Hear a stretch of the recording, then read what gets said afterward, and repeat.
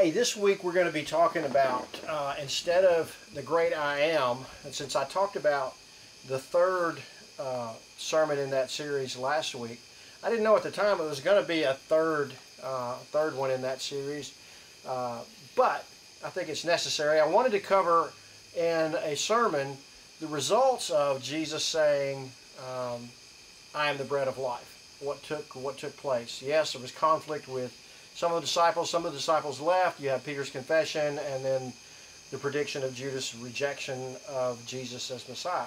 So I wanted to cover those things. But then I had mentioned to the congregation, and if you're a member of Troy First Baptist and you were at church or you heard it online, that I would be talking about some personal things this week of a confirmation, and what that has to do with is prayer. And so this week we're going to be looking at the question, does God answer prayer? If so, does He answer all our prayers?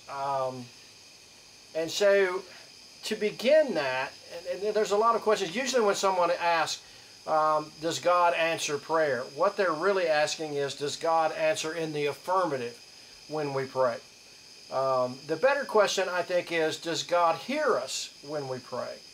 And the answer to that is a resounding yes throughout Scripture, that God hears the prayers of His people. Does He hear the prayers of sinners? Well, He must have heard my prayer as a sinner when I called out as a child to be saved and prayed to receive Jesus Christ. He heard that prayer. And I think God does hear the prayer of the sinner who cries out for salvation. But the Scriptures makes it clear that one cannot presume upon the grace of God in prayer.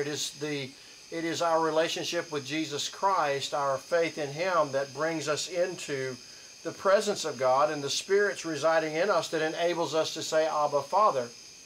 To use that term of endearment, that Aramaic term of endearment, that means daddy. That's not crass and that's not rude. I know it sounds harsh to, if you grew up in the church, in Southern Baptist Church like I did, then to say of God daddy is almost to get close to blasphemy. But according to the New Testament and according to Jesus, it is the Spirit that enables us to have that intimate relationship with God, to be able to call Him not just Father but Daddy, that intimate term that little children would call their fathers. So as we look at as I said, the better question, and the question that people usually are asking is, does God answer prayer in the affirmative? But I think the better question to ask is, does God hear our prayers? And yes, the Scripture are clear from beginning to end. God hears prayers. And it certainly hears the prayers of His people. Now, when we come to answering prayer, does God hear our prayers? Yes. Does God answer our prayers? Absolutely. But not always in the affirmative. Sometimes there is a yes, a very definite yes, and that's what I'm going to be talking about on either Thursday or Friday. I'm not sure that I'll be doing one every day, but the last one that I do this week about prayer will be about my own personal experience this past week while I was on vacation. And I'll share that because it is a fascinating piece of Scripture that God gave to me that day, a specific answer to prayer. What I want to talk about tonight, though, is yes, God does answer prayer. He answers yes. Other times He answers no. We'll look at examples of that. We're going to look at examples of God answering prayer yes. We're going to look at biblical examples of God answering prayer no. And then we're going to look at the other, I think there are three. There is the third one, which is no but. There's yes, there's no, and then there's no but, which implies I've got something better for you. No but, I'm giving you this instead. No but, wait a little while, and then it'll be an affirmative. So there's all different kinds of ways we can look at that. And so we'll be looking at that one as well.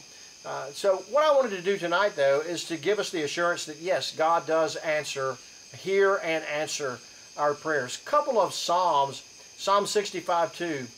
David is talking about coming before God in the temple. And he says, O thou who dost hear prayer. So God hears prayer. To thee all flesh comes. eventually, yes, all people will be before God in some way or another. Every knee shall bow, every tongue confess that Jesus Christ is Lord. We'll all be before the Holy One of God. We'll be before God, Father, Son, and Holy Spirit. But what about in prayer? Does all flesh, I think all flesh does come to God, but maybe not always coming in prayer. And I don't think that's what David is implying. David is implying that if you come to God, there's only one God to come to, no matter who you are. So all flesh, if you're going to come to God, must come to this God, the God who hears prayer. There is no other God to hear prayer. So if you want your prayer answered, you want God to hear your prayer, this is the only God that's open for business. All flesh must come to this God. And in Psalm 66:19, which we'll come to when we look at probably tomorrow, we talk about, okay, God does hear and answer our prayers, but is there a time when God won't hear a prayer? Is there a circumstance? And so this Psalm 66 does speak of that, but David's assurance was in verse 19, but truly God has listened. He has attended to the voice of my prayer. So in both of those Psalms, it is assured to us that God is the one who hears prayer. God hears specific prayers, and He is attentive to prayers. And then in the New Testament, one of my favorite passages is 1 John 5, verse 13. These things I have written to you who believe in the name of the Son of God, who believe in Jesus, in His name, so that you may know that you have eternal life. This is the confidence or the boldness which we have before Jesus, that if we ask anything according to His will, He hears us. And if we know that He hears us in whatever we ask, we are knowing that we have the request which we have asked from Him. So, yes, does God hear prayer? Absolutely. The Scripture is clear. Does God answer prayer? Absolutely. A resounding yes again. But it's not always that the answer that He gives us is yes. Sometimes it's yes, sometimes it's no. Sometimes it's no, but. And then there is that verse that we just did where we have a confidence. We can have a confidence that this is the confidence we have before Him, that if we ask anything according to the will of Jesus. So it must be according to the will of God that our prayers come before Him, that we can be assured that we'll have our request. So another thing that I want to make clear before I close this out, yes, does God hear prayer? Absolutely. Does He answer prayer? Absolutely. Condition how can we have the confidence that we can know that we will have what we have asked of God when we ask it according to His will? So God will be gracious in giving us what is good for us, what is in His will for us. How do we know what His will is for us? Well, generally we know because we read the Scripture. Why should God, I remember Adrian Rogers saying, why should God give us more specific will if we're not listening to His will for us in the Word which He has already given us? So to know the will of God, first of all, we go to Scripture to know the will of God. And then secondly, specifically, I think, like for example, if I'm seeking God's will concerning a course of life or a decision that I'm making, there you ask and you look for the Spirit's guidance, but 9 times out of 10, the Spirit's going to take you to the Word of God to reveal that to you, as He did to me this past week. So in closing, I think we get confused about prayer, and we think that the main thing about prayer is asking for stuff, or asking that God would intervene, or those kind of things. The most important aspect of prayer, and I think we neglect this far too often, is merely communing with God. As David said, and I can't remember the psalm right off the top of my head, that he would delight in the presence of God. He would awake in the morning and delight in the presence of God and sing praises to God. And that's a great thing that we set.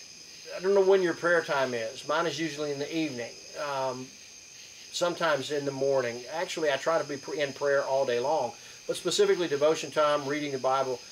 Most of the time I do that at night, although here lately, the past few weeks, I've been reading in the morning and having my prayer time then. But David said, and the thing is, whenever your devotion time is, whenever your prayer time is, it's great to do this in the morning, to awaken and immediately come into the presence of God, to commune with Him, to talk with Him, to express to Him our love and to receive from Him His love back, and to open up ourselves to Him for the day. Lord, have your will in my life today. Be glorified in me today. Those kind of things. And to open our hands to receive what He has for us to receive, and be accepting of His will for us this day, and to let Him guide and direct us. And so primarily that's what prayer is talking with God, communicating with Him, having that relationship where we communicate. So while we are going to be talking about a specific kind of prayer, asking God to intervene, asking God for things, let's not forget in the midst of that the most important part of prayer is just being with God and enjoying Him, praising Him, having that communion, that relationship with Him, and communicating that is the main thing. Well, listen, hey, I pray that you know that. I pray that you have that prayer time. I hope that you do, because God loves you. He has given His Son that you might have eternal life, forgiveness of sin, and joy indescribable right here and right now. God bless you. I'll see you tomorrow.